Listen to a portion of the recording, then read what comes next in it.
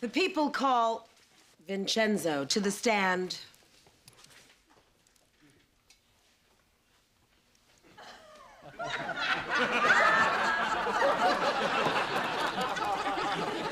Sit down. Not you, juror number 2. Well, he yelled at me, but look at her. She pushed her chair up nice and close. You mind if I kick off my shoes? My feet are a little moist.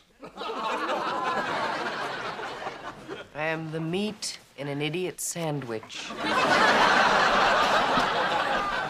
Mr. Vincenzo, tell us what happened the night you were attacked.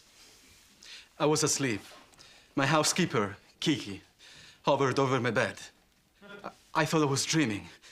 Then the woman just chopped all of it off.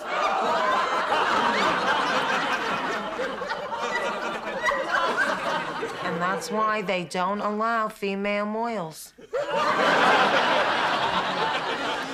Mr. Vincenzo, have you experienced emotional distress as a result of this attack?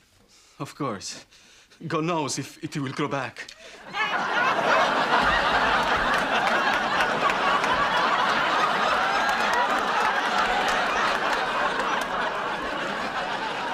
The mala femmina. My career is ruined. Look what she did to me.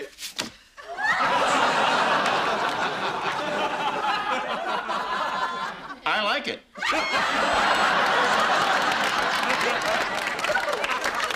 We'll lose the earring. It's a little too Mr. Clean. Mr. Vincenzo, why would Miss Hansen want to attack you? I don't know. In fact, I told her I loved her. Give her the chair, pass it down.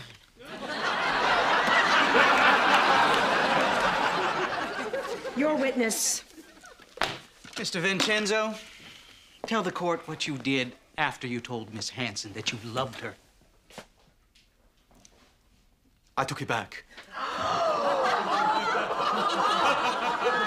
For a mistrial, that woman is 100% absolutely not guilty.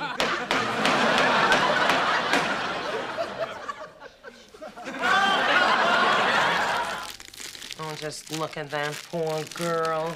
See, that is what happens when a man tells you that he loves you, and then he takes it back. Any woman in her position would have done the exact same thing. What are you looking for? My decks are trim. Miss Hansen, you claim not to have a key to Vincenzo's room. Yet as his live-in maid, you must have total access to every room in the house. Oh, this is so low. They're playing the domestic help card. Can you tell us how your fingerprints got onto People's Exhibit number 6? I don't know. And how did you get those cuts on your hands? I don't know. She's just so obviously innocent. Investigators uncovered a size 8 Manolo Blahnik stiletto heel print at the scene. In your deposition, you claimed that you would never own such an ugly pair of shoes. How do you explain this photograph? It's obviously been doctored. I mean, those shoes are white. The crime took place after Labor Day. There goes the whole timeline. There's a voice in here that's really irritating me. Hey, shut up over there.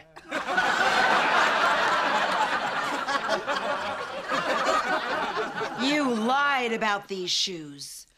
You lied about being in his room that night. And you lied about using those scissors to deform him, didn't you? I would never hurt Vincenzo. I knew him when he was just Bernie Schwartzberg. Anyone else would have killed him. All I did was cut his hair. Did you hear that? I don't believe it. He's Jewish.